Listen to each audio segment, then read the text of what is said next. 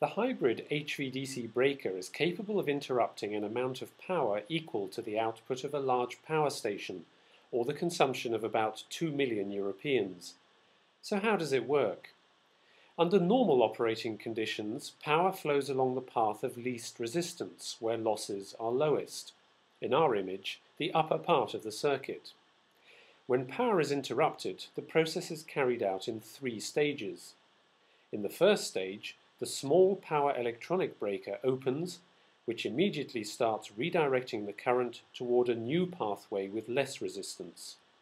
In the second stage, the mechanical breaker opens to completely block the upper path.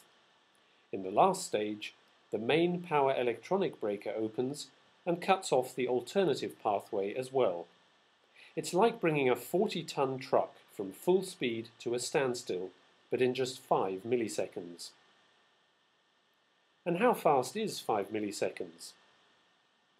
It's 30 times faster than the blink of an eye.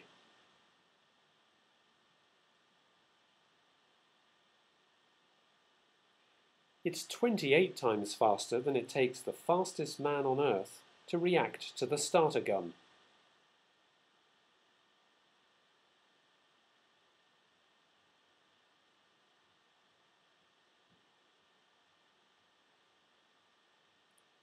And it's the same speed as each flap of a honeybee's wings.